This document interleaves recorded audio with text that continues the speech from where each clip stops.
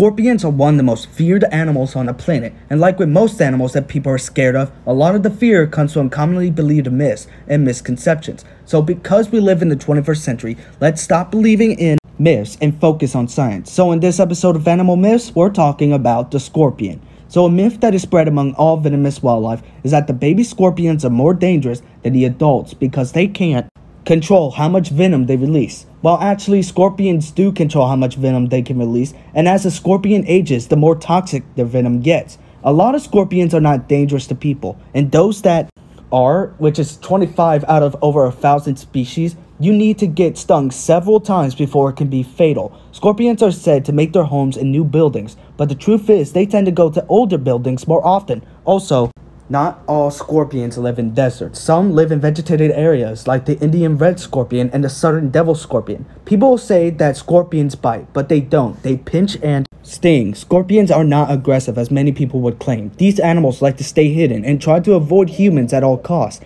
These animals only attack when they feel threatened. A commonly believed myth is that the larger the scorpion is, the more dangerous that it is. But size has nothing to do with how toxic the animal is. This is an important piece of information. Scorpion stings do not leave a mark. If you think something stung or bit you, you go to the hospital. But also remember that most of the time, a scorpion sting is dry or has no venom release. Scorpions do not lay eggs, they give live birth. Not all species are nocturnal. Scorpions are not evil, malicious monsters. Like all animals, they are individuals that just want to live and be left alone. We can coexist with all wildlife if we respect them and give them the space that they need. Remember, these are wild animals, and they are only trying to survive the only way they can and know how.